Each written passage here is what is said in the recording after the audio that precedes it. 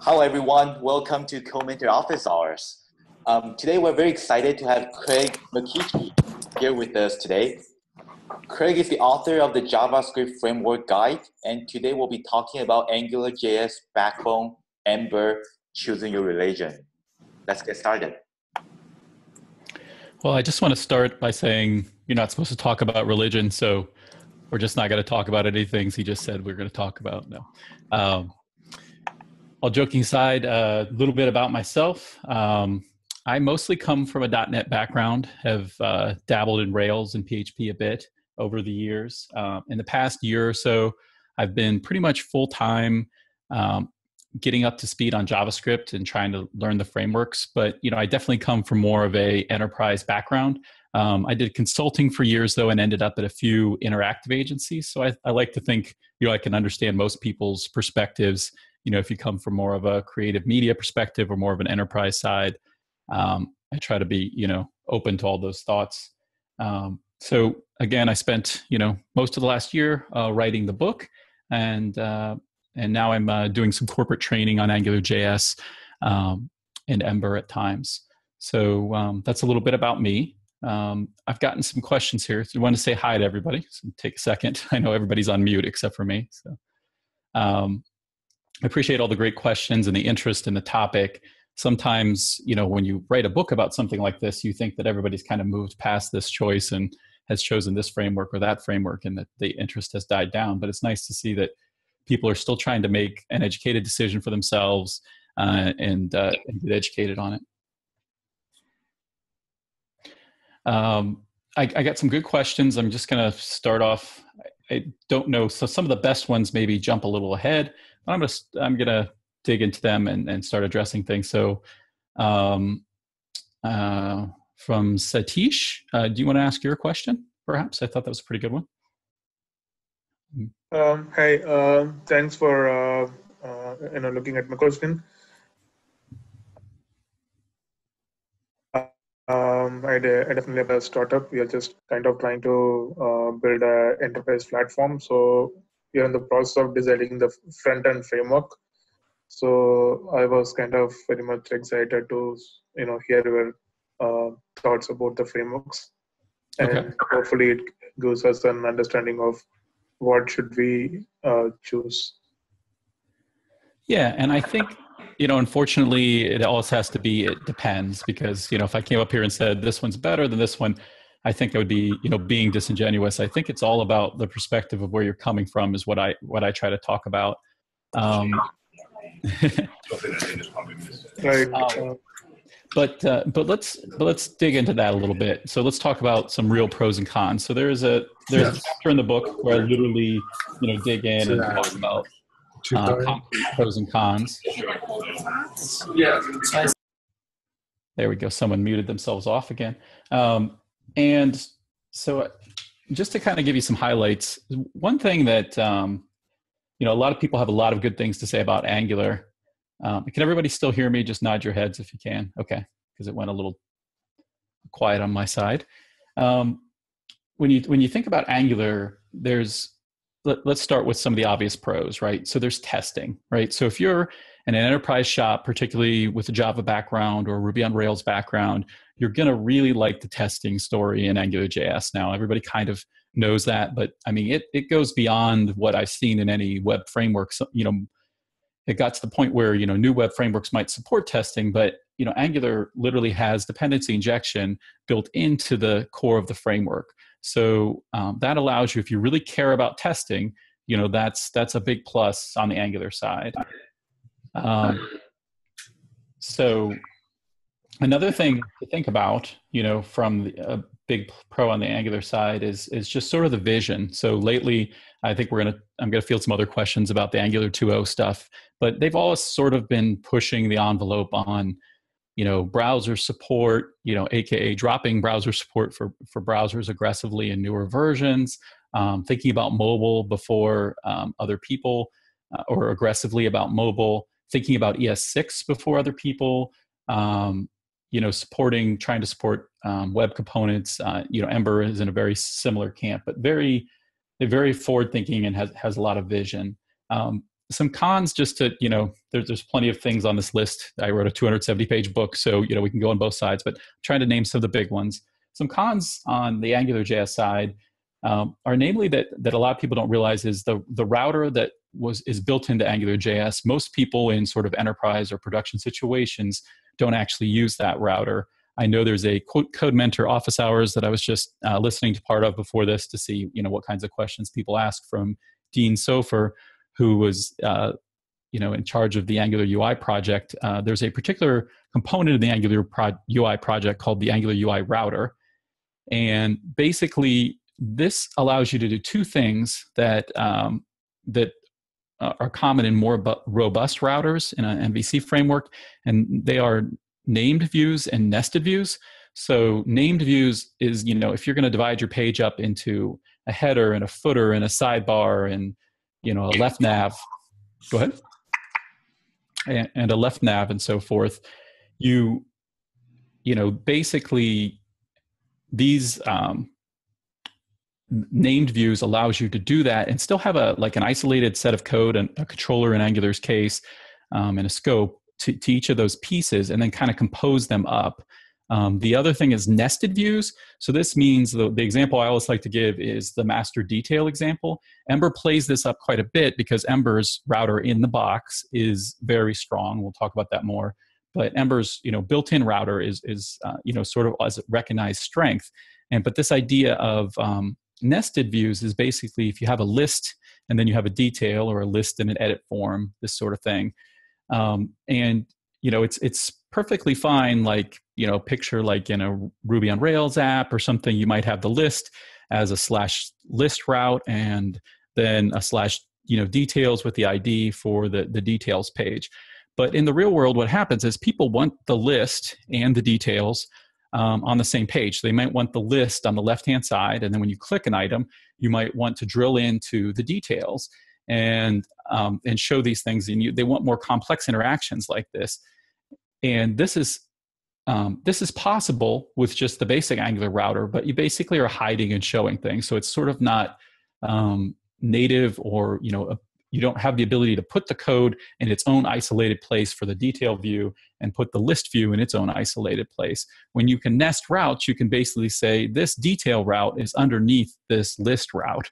And then that allows you to compose those or pull them apart or put other components in with them in this sort of nested hierarchy, which is super, super powerful. So the main con of Angular is that, the built-in router right now, it's being rewritten for the new version of the framework, or has been. It hasn't been released. Obviously 2.0 is a way off.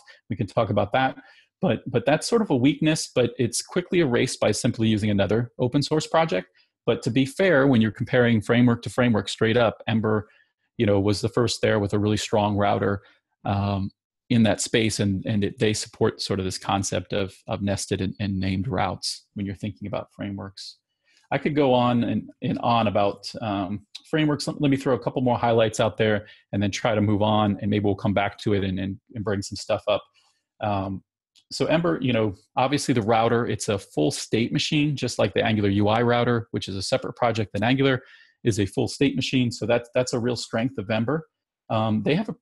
They've done pretty well with their vision, seeing object.observe beforehand, kind of, I believe, following in Angular's path and thinking about web components early.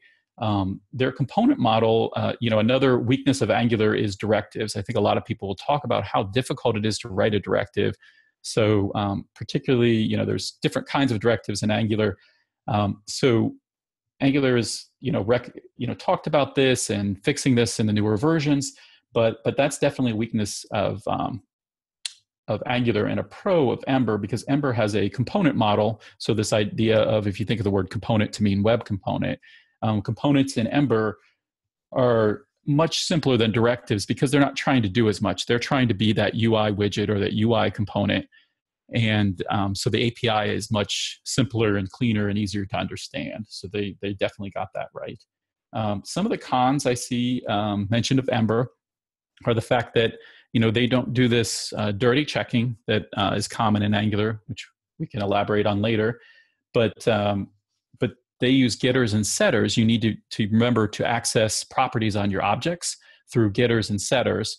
And so this is this can, basically be a pain because sometimes you forget and you actually just dot to a property and you get a strange bug in the application, and you can spend some time trying to track that down. So it's not as natural as having properties that are just a raw, plain old JavaScript object as they are in Angular.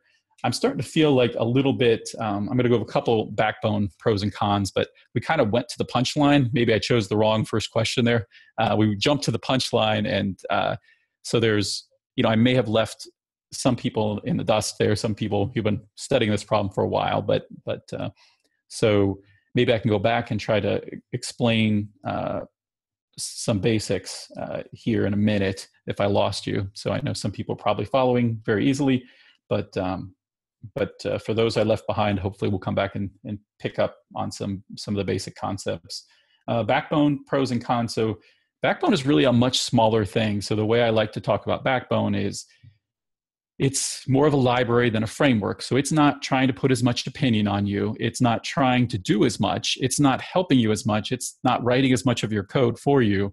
But on the other side, if you're a person who's really comfortable in JavaScript and just doesn't want a framework that gets in the way, you don't want to run into performance bottlenecks, in, say, the data binding of a framework, then, looking at something like Backbone or, you might be more comfortable with that.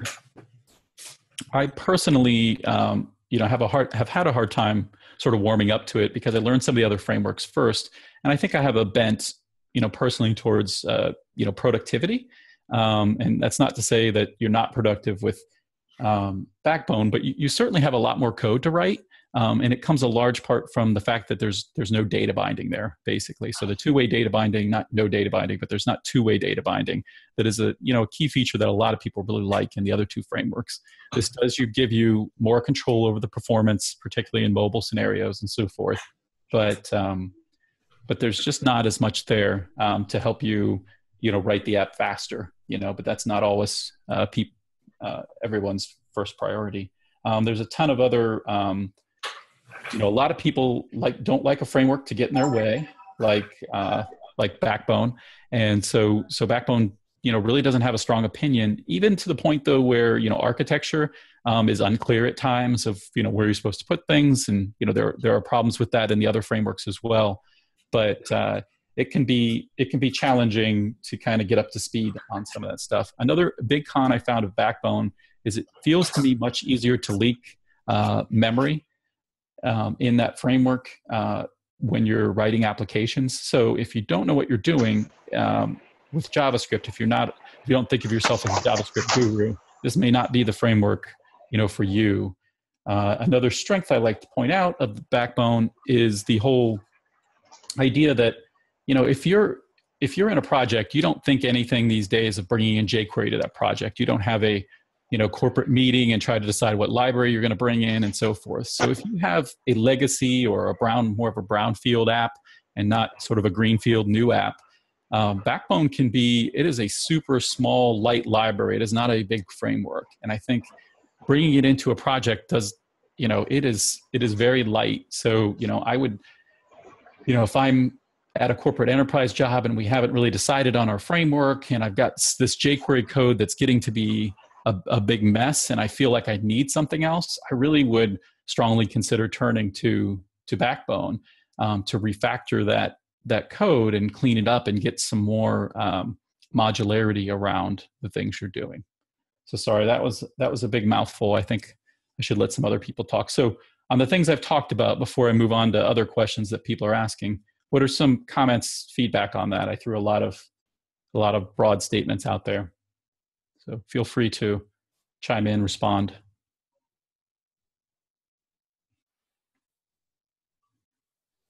Don't be shy. There's only about 80 other people in here, right? How many people are in here? So I know I put a lot on you. Trying to figure out. So I get a comment. Sounds like you prefer Angular. Would that be correct? I would say, yeah, I've had a hard time warming up to Backbone. I would say, as far as Angular and Ember go, I would say it's a reasonable choice to choose either, and there are good reasons for a company choosing either of those frameworks. But I like to talk about the generations of what's happened in building rich JavaScript applications. So let me run through that real quick, and that'll help you understand why I'm saying, well, I'm not just an Angular guy. I'm an Angular or Ember person, and here's where it comes from. Okay, so I think there are generations of these frameworks. So there was plain old JavaScript, right? And nobody wanted to write JavaScript when it was just JavaScript. Everybody was afraid of it because of all the cross-browser issues. Then jQuery came along, and jQuery can be summarized. A lot of people consider it as a DOM manipulation library. So it enabled people to not be afraid of those cross-browser issues. And with its nice AJAX API, it enabled a lot of things. And that was sort of a second step in the evolution of building richer JavaScript applications. Then I feel like the third generation of things come along was Backbone and Knockout. And when those came along, basically at that point, people were realizing that when they wrote the jQuery applications, they weren't able to reuse code across pages. They felt like they were just writing these nested, you can write good jQuery code, but it's not leading you into the pit of success all the time. You can write sort of a collection of nested functions. We've got promises in jQuery now, so that's getting better. But you can quickly kind of break the back button by making a few AJAX calls with your jQuery code. You can quickly if you're trying to build more and more of your app in JavaScript, you kind of hit the edge of jQuery. In other words, if you want to totally change the page out but keep a clean URL to something or make the back button work, at that point, people were starting to want more of a framework to help them on the client side when they're building their JavaScript applications. So that I feel like is when and during that same time, I put Backbone and Knockout in the same category because Knockout kind of came along, and I don't know if it was the first one or if Angular was about the same time, but it just really focused on data binding on the client side, and people really liked this and became more productive because of this. So there was sort of this, we really like this data binding and Knockout. I really like the ideas that I need something more like a router and more organization of my code and some events and so forth in Backbone. And then sort of the next evolution of frameworks came along that kind of codified all these ideas and brought them into more of an inclusive framework and less of a library. There was all these sort of micro competing frameworks against Backbone, and I feel like Backbone won. But then people wanted more, and that's when AngularJS and Ember came about.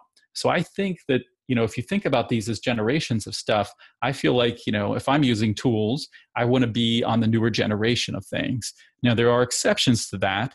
For example, one common exception is performance. There's a lot of magic happening for you in in Angular and Ember.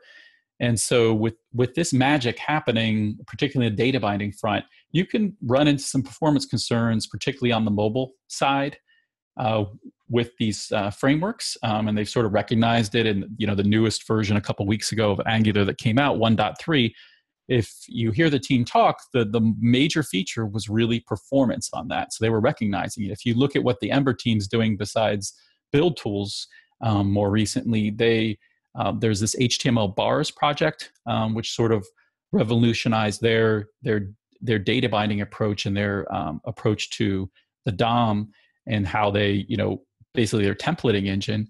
And it's gotten a lot faster in that way too. So I think, the early versions of those frameworks, definitely if you were, in a mobile scenario particularly, and if you had a lot of items on a page, you really could start hitting the edges of performance problems with the frameworks. Whereas, if you had something like Backbone, you probably wouldn't run into that because you're really close to the metal and you have this fine grained control over things. So it kind of depends on what you're doing with the framework. So I'm going to try to read back through here some questions. People have been making comments, but I'm not a very good multitasker, so I've been spouting off. Let's see if anybody's people are saying.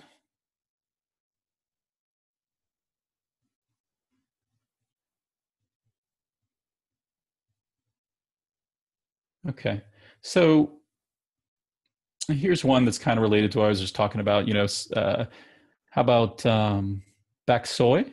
Baksoy, would you want to come on and ask the question? If you don't, he asked the question privately, so I'm not sure if he feels comfortable coming on and asking. But if you want to unmute yourself and ask, that'd be fine. Otherwise, I'll just kind of repeat it here in a second. Yeah, can you hear me? Yeah. Yeah. It wasn't meant to be private. I guess I forgot to pick all. Anyway, for someone who is not an advanced JS developer and is at the point of learning their first framework as they're advancing in their JavaScript learning path, it was recommended in a track, in a learning path, that one learns Backbone. It gives them the flexibility. It has the handlebars templating for the UI and so forth. I don't know enough to compare it to Angular or Ember. I heard Ember can be very complex. Angular can be more simplistic. Google is behind it. It's going to be more long lasting. And then I get this recommendation. So anyway, someone who's on a learning path, that was recommended, but what's your opinion on that? I think it's definitely from a learning path perspective. Like I almost wish, I'll tell you, my learning path was, I went straight from jQuery to Angular, then I jumped back to Backbone, and then learned Ember. And if I had to do it again, I think it would have been a much better experience for me to have learned Backbone first, because you kind of get slowly moved into this JavaScript MVC. Now, I don't know if that means learning it inside out. There's a lot of people that could be up in arms at that comment and say, you're just wasting your time. Why learn this stuff that doesn't matter? But it's kind of close to learning raw JavaScript. For someone who just joined the call, if you're not going to ask a question, please mute yourself for a little bit. There we go. Thank you. I appreciate that. So I just get it. I've got these earbuds in, so I get it really loud. I don't know if other people hear the same thing. Yeah, same here. Yeah. So I don't think that's a bad, especially from a learning perspective, that's not bad. I think it leads me into kind of talking about, I'm going to attempt to share my screen and see if I totally screw things up here real quick. But I have depending on where you're at in your learning path, okay, let's share my Chrome tools. Can everybody see my blog there with my ugly mug? Yeah. Craig, by the way, you kind of gave me the answer that I wanted to hear. Okay. Because I was feeling that exact same thing. And I was thinking the reason it made sense to me to learn Backbone first was it was more getting one prepared for the MVC, the kind of like the raw MVC concepts. Right. And I think, let's flip over a couple. So is everybody seeing my browser window? Yes. Now? Can you nod if they see it? You see it? Do you see a Chrome or you just see me still? I'm sorry, I can't see the chat window. Yep. Somebody nod your head. Yep. Okay. Thank you, guys. So on my blog, I wrote, JavaScript frameworks, how to learn them quickly. I actually rewrote this article for SitePoint as well. So if you Google around for my name at SitePoint, you'll run across a version of this. But basically, the reason I'm pushing, not to push people to my blog, but more to just give some concrete examples to some things. So I like to think about the frameworks broken down into features, when you're starting to learn things. And that really informs a lot of understanding that's not there. A lot of people don't talk about what the frameworks do for you. It's just as vague. This one's better. This one has, lacks this. This one's forward looking, like I kind of gave you these broad statements. If you don't have some context within which to digest those, then it's just a whole lot of opinion, about things.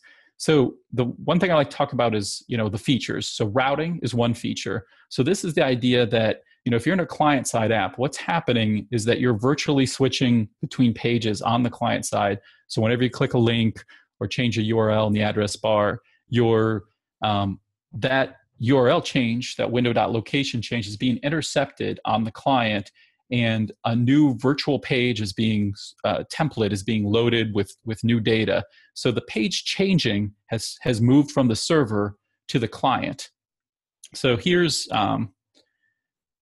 don't know how well we can show this, but here in Backbone is a really simple, example of this. And I heard that the SI went well. So, I'm switching between this home and this about page. It's the simplest example, right? What you're getting with a router, and we're talking about the router feature, is you're getting, when I go to this path, when I go to the default route, then I'm going to load this view, forgetting I can't teach, entirely Backbone and so forth, but I go to this view and I load this HTML.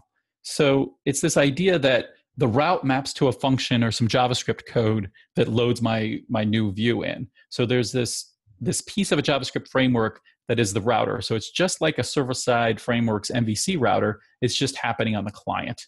So here's what that looks like in Backbone, right? So let's look at what that looks like in Angular. So just looking at it real quickly, not trying to understand every line of code. Here's a route provider. When you go to this path, you run the code in this controller and you load this template, right? And we go back to the Backbone example, it's kind of the same thing. It's like run this function, which we load this view, which is some HTML template under, has an HTML template under the hood. And then you take, some div on the page and replace the HTML with that view's content. So it's this idea that you're, it's a way to dynamically load content into a page, to switch pages virtually, basically, okay? And I apologize if people are, way beyond this in their frameworks, but I always like to keep people, on the same level of understanding. So, so let's look at that in Ember, okay? So Ember's big on convention, right? So you're going to have less code here. So people immediately say, "Oh, this is better," and it is in some ways, but it's embracing that idea. If you like a framework with a lot of convention, then this is kind of for you. So you say route home and route to about, and it's kind of assuming the paths and so forth via convention here and switching you between them. So the idea is that there are these pieces, and then I'll go down. So this article has like data binding in it, and then talks about what data binding looks like in Angular, two-way data binding, what it looks like in Knockout, what it looks like in Backbone. So just seeing things, for what they are, seeing that these are the features that this framework's bringing to me, and this is the syntax that they bring forth to send these things. What you start seeing is that these frameworks are a lot more. I'm going to stop sharing my screen so that my blog is funnyant.com, and that article's, the URL is JavaScript-frameworks. If anybody wants to refer to that. But the idea is that you're sharing, once you understand these basic features, and on this call, I don't think we really have time to go over all of them, but once you understand what they are, you can kind of look at all the frameworks in a much more unbiased perspective, and you can see that they're a lot more alike than they're different. So to me, it's not useless to learn any of them, in that, once you get it, right? Like, the new version of Angular, you might not, which a lot of people are asking about, and we'll get to that. It becomes this, I guess we have a chat window here. I could paste the link in there so people don't have to chase that down. But it becomes this, realization, this eye-opening when I was like learning all the frameworks, where it's like, these are all trying to solve the same problem. They're not that different. Everybody wants you to believe theirs is better, theirs is different, and they are. They have pros and cons, and so forth. But what you really need to get is the concept of, the single page application, and what's in a JavaScript MVC framework that helps you build a single page application. And so I think that's an important thing, differentiation. Before we go deep into, framework stuff, there's one more picture I like to show. Let me pull up. So I'm going to pull up this couple charts from my book. And again, for people who are not new to these frameworks and single page applications, this is going to be easy, common stuff. But I think that it has value in just sort of setting a general architectural idea. So let's see. I'm going to share my whole desktop now, so you may see yourself. Be concerned here, people. All right. So let me pull up preview here. Okay, so is everybody seeing page 8 of my JavaScript framework guide here now? And I say that, but of course I can't have to flip over here to see if people are saying, somebody nod their head if they are, or say yes. Yep, okay, good, okay. So let me flip back over there. Preview window, okay. We'll try to blow this up a little bit. That's not working. So the idea here, if people can make this out, is that this is how we traditionally build server-side web applications. You know, an HTTP request gets made from the browser to the web server. You know, there's often many layers in between here and lots of architecture going on. I'm not trying to belittle that in any way. I'm just trying to, set the tone for how is a single page application different than these traditional server-side web applications. So you get data back to your web server, and it's dynamically, using some sort of templating engine, it's dynamically put into an HTML template on the server, and then HTML goes back to the client. Now contrast this with client-side web applications or single-page applications. So what's happening here is, you make that same request to the server, but JavaScript sort of hijacks that request for a new page, and it at some point, either at the beginning of the life cycle of the application or at the point when the page changes, it pulls down an HTML template to the client with the dynamic pieces not replaced. It's just static HTML at that point. And then the server is job on the other side over here. So the server's job becomes send down static templates and create a nice web API, a nice RESTful-based API, and send back some JSON to me. And so when somebody changes pages in a client-side application or clicks a button, JavaScript intercepts that and says, okay, what template do I need to switch in here? Oh, I've already got it down here on the client, or I need to make an XHR request up to go get that template.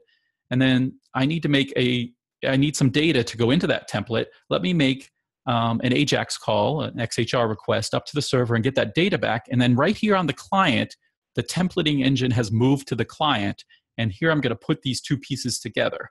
So that is sort of the big high level, change that's happening. And there's lots of ways, to do a single page app. You can send tidbits of HTML back, but all these frameworks we're talking about, they take this same architectural approach where they're saying, I'm combining a template in JavaScript on the client with some data, basically. Okay. Let me flip my screen back over here, and we'll start looking at some questions. Stop sharing. Okay. So hopefully that catches some people up, who might have been a little lost when I started going deep into, there's this pro, here's this con, that sort of thing. It's a Mac, and so I can tell you that, yeah, as a 15-year .NET developer, I have recently come over to the Mac side, and the jury's still out, but I'm trying to be open-minded about all kinds of platforms. So yep. So let's see here. So there's a good question.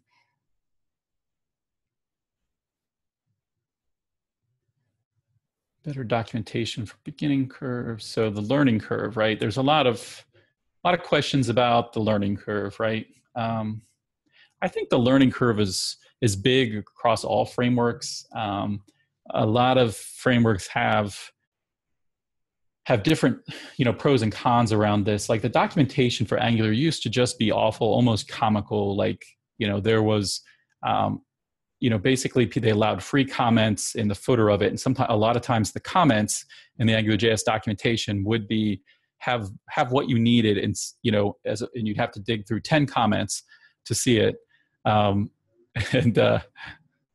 It's pretty funny. There's anybody noticing the baby that's on screen? The baby's famous. And so you would have to dig through a lot of stuff, but basically, long story short, they recognize that they put the effort, he'll be a coder.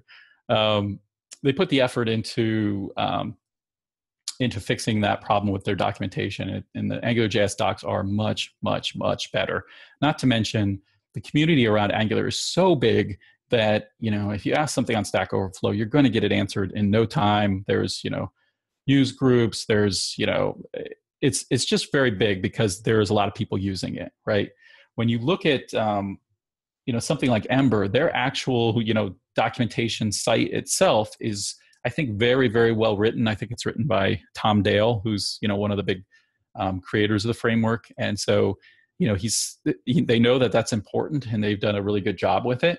But when it comes to sort of getting questions answered, I at least found it more difficult to find the answers on Stack Overflow and so forth. And I think it has a lot to do with, just the number of people using the framework. And it's not that it's not a big framework, it's just not quite as many people as Angular, where, the answer is very, very easy to find.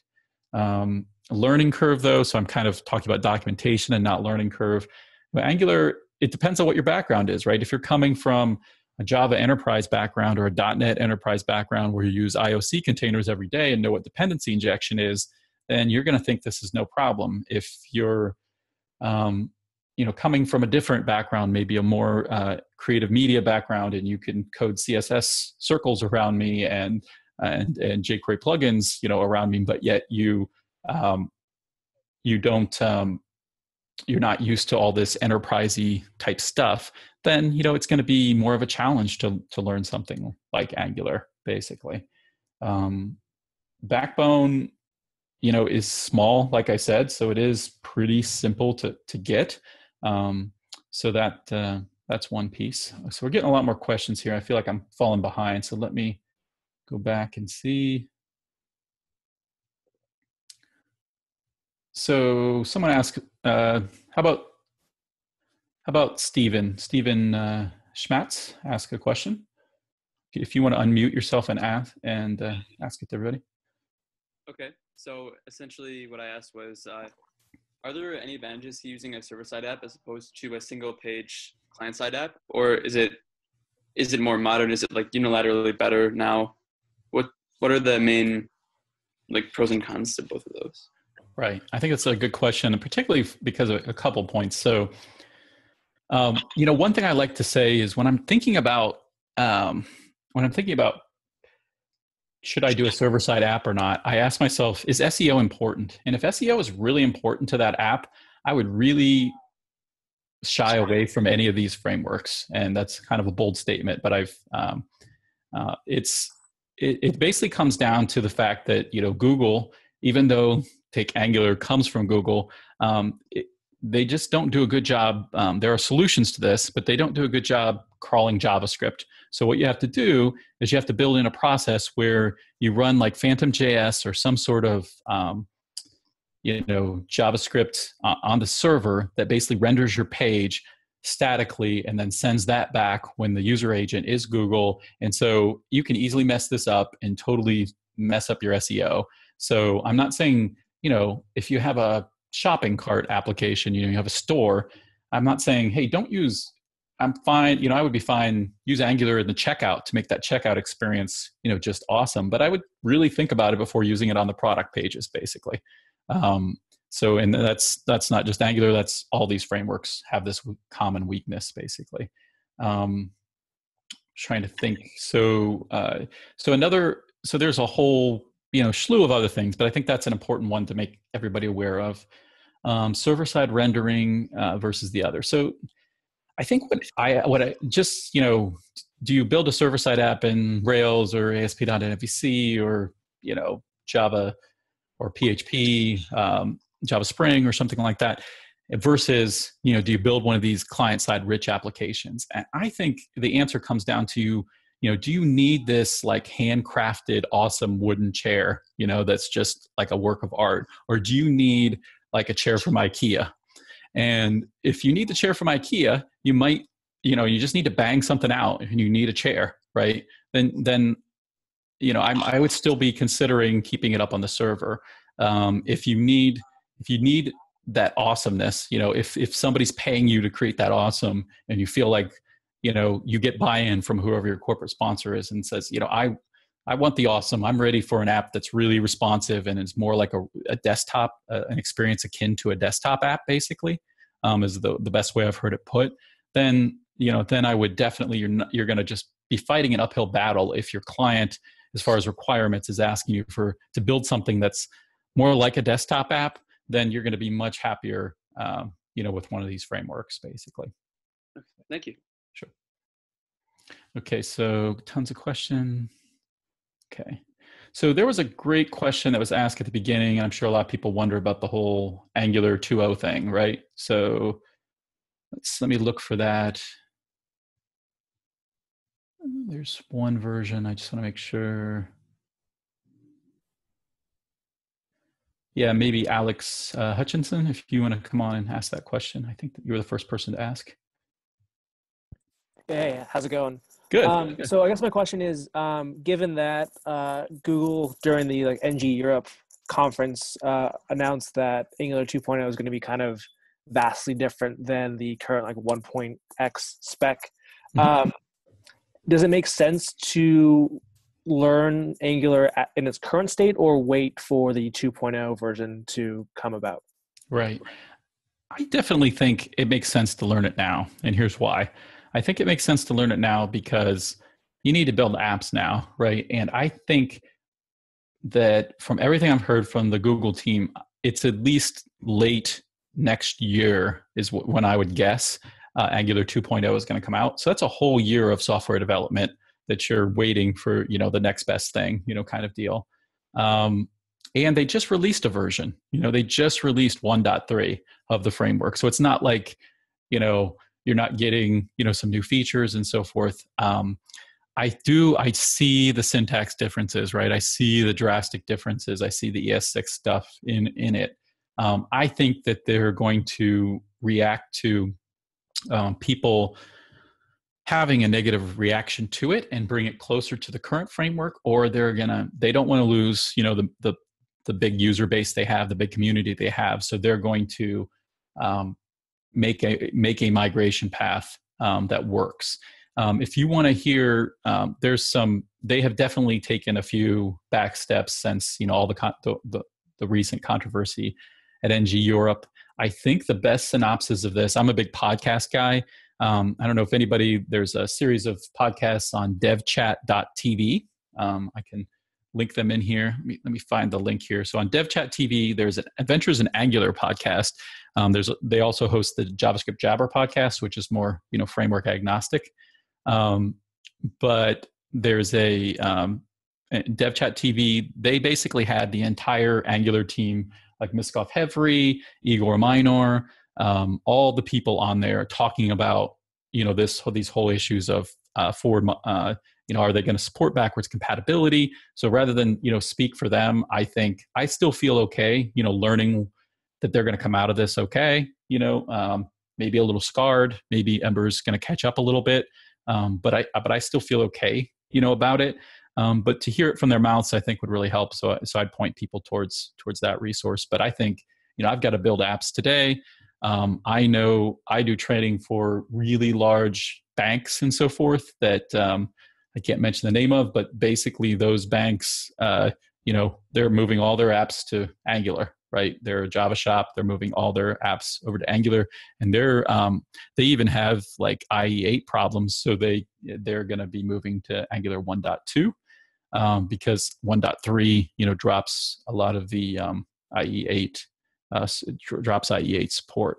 So I think there's going to be a huge community of people that are building tons of apps in these current versions of Angular forever. So I'm fine, learning more about it and learning deeply every day myself. Awesome. Thank you for answering that. Sure. So if somebody could do me a favor and find on DevChat TV while I'm answering questions, it's the Adventures in Angular podcast, the most recent podcast, and paste that in there, or we can do it after the show and put the links up on the site. But I would definitely recommend, that show for getting more information on that. So someone asked, what do you think about React? I saw some people use React plus Flux plus Backbone. So I did get this question a lot when I first released the book because, React had done a lot of catching up. Thanks, Tony, for putting that link in there. The link's now in the chat for the Adventures in Angular stuff. Basically, let's see, where was I? I'm sorry. Talking a lot.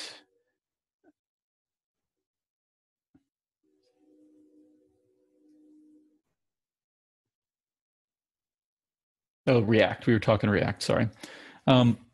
So I wrote a blog post on the funnyant.com again called "What is React?" that was pretty popular and passed around the internet quite a bit. That summarizes my thoughts. I'd point people to that, but not to avoid the question here. I am still just learning React and trying to understand it. I feel a little bit like Backbone, where I'm trying really hard to like it, like understand it, But I think I get it. Like I get that there is this group of developers, particularly who are doing a lot of mobile stuff, but still embracing the web, and who really care about performance, like DOM rendering, like frames per second, and they're okay writing really low-level code because they have those needs. They have a lot of users, these users on mobile devices with little bandwidth and so forth. So I think in those scenarios, I'd definitely be looking at React. For those who don't know, it's a framework out of Facebook. But I feel like a framework on top of React may be the answer. There's Famous is also Fame.us is also gaining a lot of ground in this same sort of space. At least mentally right now, I kind of categorize the Famous and React in the same camp. And they have some real advantages when it comes to performance, but to me, they're a little close to the metal to be productive enough in most of the apps I'm building.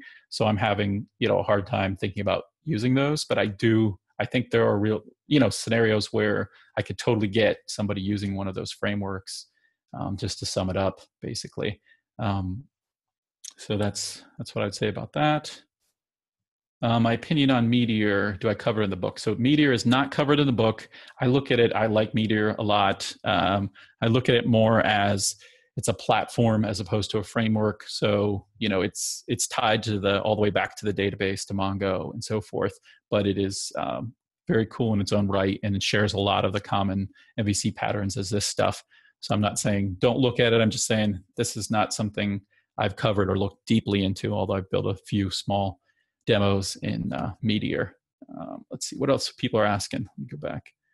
So someone's saying rendered.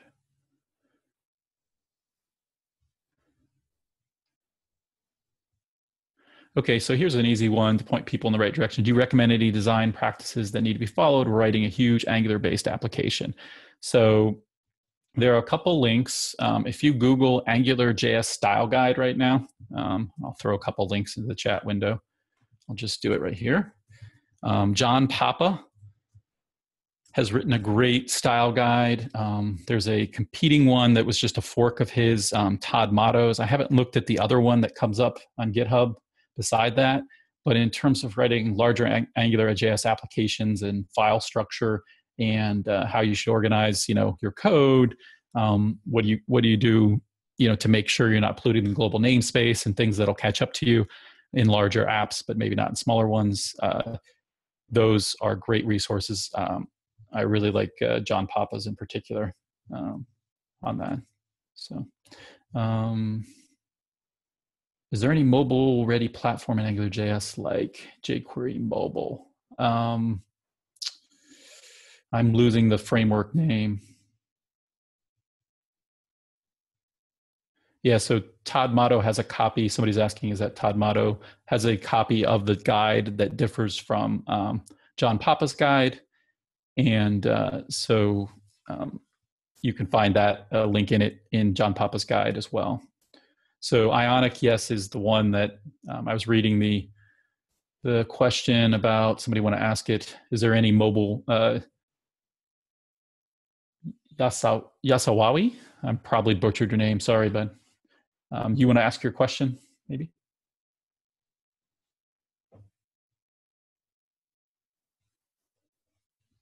I probably butchered your name so bad you don't even know who you are. Hey, Yashaswi. Okay. Hey, can you hear me? Yes, I can. Everybody else? Yeah. So I just was interested if you can give any details about the mobile-ready platform, just like jQuery Mobile for AngularJS maybe. I know there's a Ionic framework, but I believe it needs some Cordova dependencies. So I was just a little curious about that. Right. I'm going to plead the fifth on this one a little bit. All I know is that it feels like people are leaning towards Ionic with Angular, but I'm not even sure that that's a great opinion. I know a lot of people are building apps without any, sort of UI framework on top, which, seems like a lot of work or whatever in Angular. So yeah, not a ton, can't speak a ton on the mobile side. I think I'm out of my comfort zone there. But I think what people have put in there, a lot of people are basically using Cordova or what used to be PhoneGap and Angular just raw. More recently, people are starting to take a look at Ionic as well as some other things. But I know of nothing else that seems to be gaining a lot of ground in that area. But I'm not as familiar in the mobile space, basically. Yeah, okay, sorry, thank you. Sure. Just want to be honest. Let's see. I'm scrolling back through the questions here. This is pretty funny. We just had the fire alarm go off at work. Can we request the recording? So I don't know if Codementor wants to go in there, but I believe they post the recording afterwards.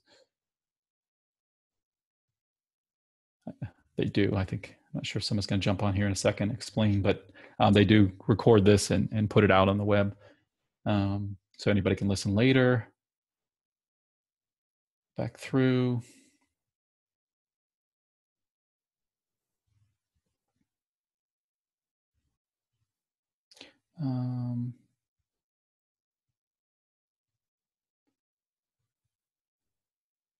Okay, so here's one about Ember. I feel like I've been Angular. So here's a couple about Ember. Yeah, Kyle B. You want to ask your question?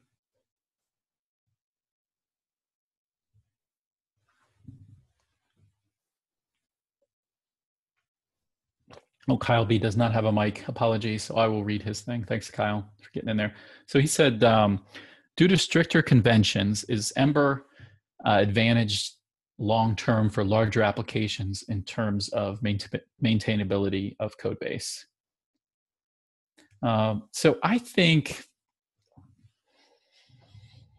the Angulars and Embers of the world definitely have a big advantage over the Backbone or something like that in terms of larger code bases and the maintainability of a code base, simply because you're writing less code because the framework is doing so much for you, particularly in the case of Ember, because if you saw some of those examples I used before, there's a lot of convention going on there. So in the code, so a lot of code is just sort of being magically wired for you, and once you understand that, the maintainability story goes up dramatically from an Angular argument.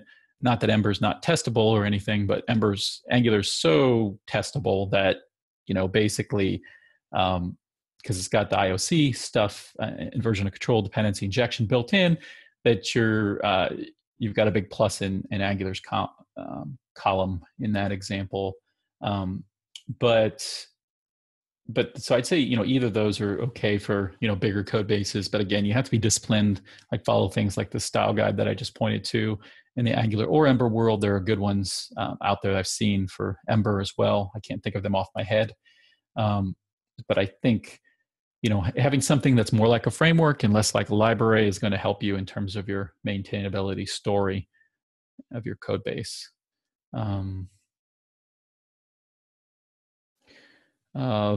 Backsoy, ask a question. You want to ask that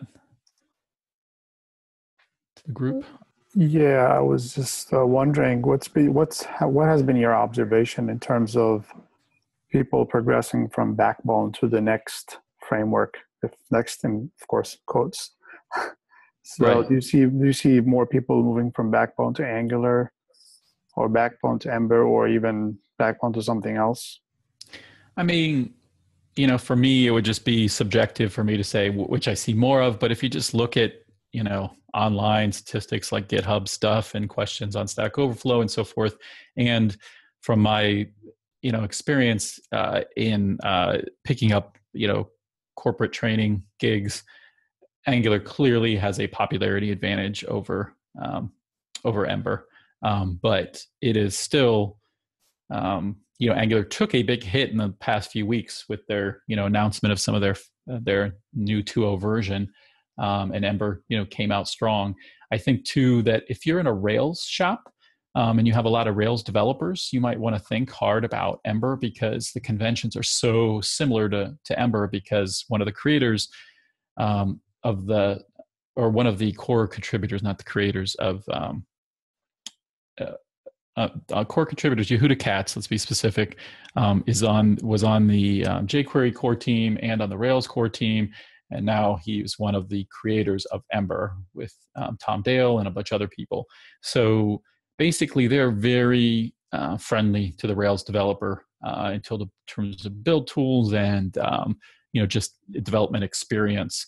So that's one of the cases when you would want to look harder at Ember. Also, if you really care about URLs and SEO and you still want to use one of these rich frameworks, Ember has the router built in. You can basically, you fall into the pit of success with URLs. Even if you add the Angular UI router in Angular, you basically can't, don't necessarily get led into the pit of success. You have to still be thinking URL first, and will this thing be bookmarked? Will somebody hit the back button on this page to fall into the pit of success? Whereas Ember, basically, you couldn't even write the page if you weren't thinking strongly about those URLs and so forth. So if SEO is very, very important to you, or URLs, Ember has definitely got an advantage there. So just to follow up on that SEO part of it, if someone already found themselves in an Angular framework app and they now want to make it SEO friendly, are there solutions for that? Yeah, I think just standards, right? So, but I made the comment earlier, I don't know if you were on the call then, that in general, SEO friendly and single page applications, any of these frameworks are not sort of compatible terms. You can make it work, and the solutions are basically there's like a service, for example, that's come up, software as a service, prerender.io, that basically will allow you to pre-render your pages on the server so that when web bots crawl you, that they will still be rendered. So that's a way to sort of cope with the general single page application problems.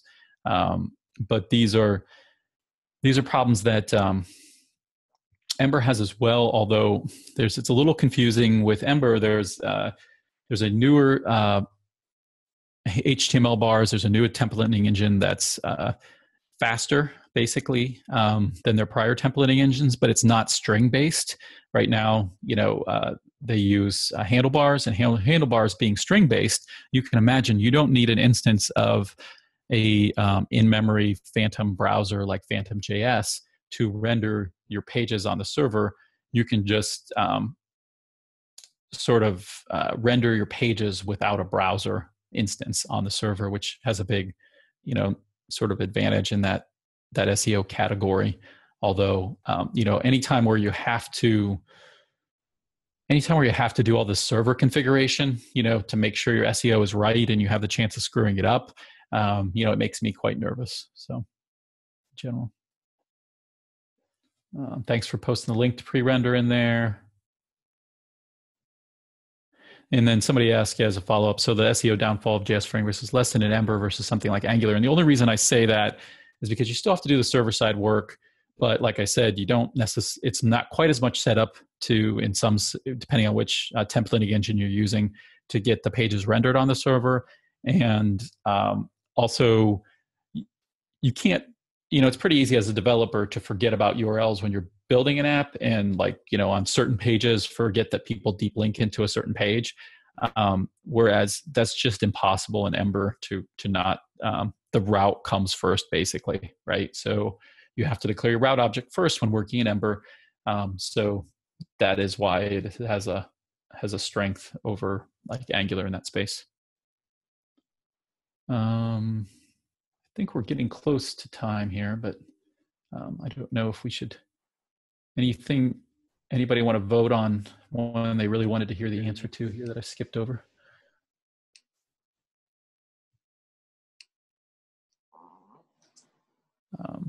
I did want to say this real quick before the Codementor people come back on. If you know, if you need help making this decision, you know, my book is at javascriptframeworkguide.com. Obviously, you can go pick up a copy, sign up for the mailing list. You know, you get a lot more information about whether the book is right for you, basically.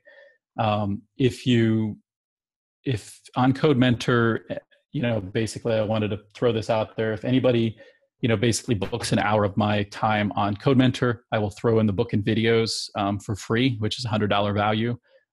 If you book an hour of my time, if you book, you know, 2 hours of my time, I'd be glad to throw in the next higher package there, which has, you know, more videos, blah, blah, blah.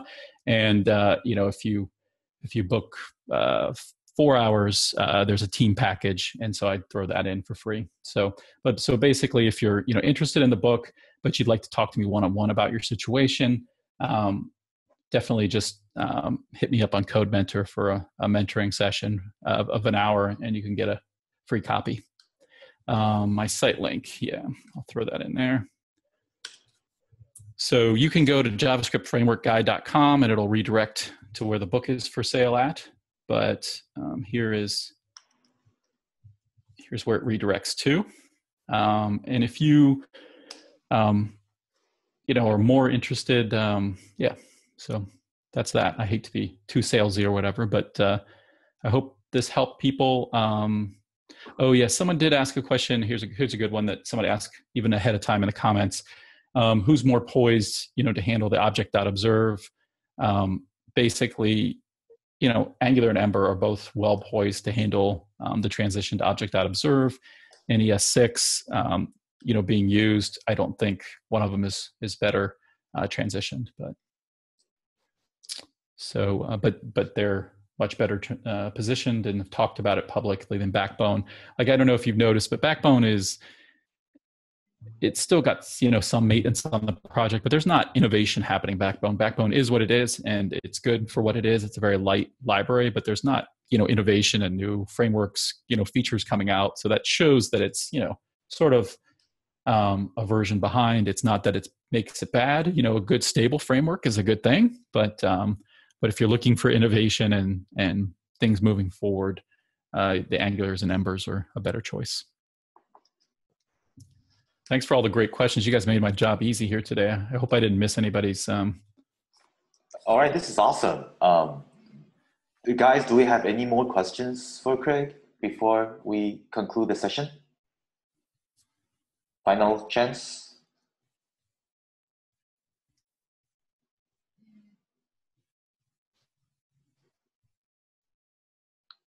Craig, would you like to take that one? Which one? I'm sorry. I was noticing that somebody was saying. Right.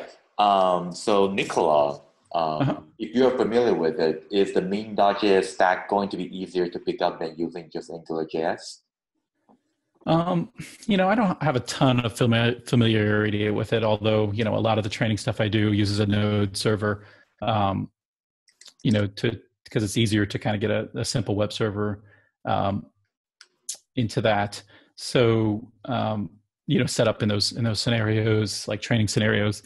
I don't know if it's going to be easier to pick up. It just might be easier, you know, as you're working through the layers in an application, if the layers have less or more, you know, if they're all JavaScript, right, like closer in a mean stack, then things are just going to sort of be easier for you until a point. So I think the mean stack, you know, basically, you're sort of saying then just using AngularJS, or is the mean stack going to be easier to pick up than just using? I personally think it's hard to learn a lot of things at once. So I try to focus. So in your shoes, you know, I would learn AngularJS first and then add on the backend stuff. Cool. All right, guys. So thank you so much. Craig, thank you so much. This is great. And if everyone has any follow-up questions for Craig, feel free to book a session with Craig. And Craig, thanks so much for the great offer. That was really enticing. Thank you so much. Cool. Thanks. Thanks, everybody. Have a good holiday. All right. Thank you. Take care.